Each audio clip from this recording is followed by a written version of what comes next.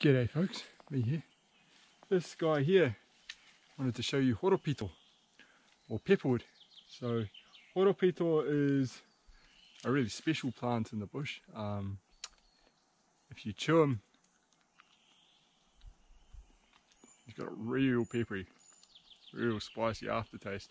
So when we're in the bush and we've had meat in there for a while, no refrigeration, etc., we often cook our steaks with Horopito. It disguises the taste of anything that's not as fresh as it could be. But likewise, if you're shooting stags in the raw and they don't taste that nice, cook them up with Horopito, just like having pepper steak, like a pepper sauce for your steak.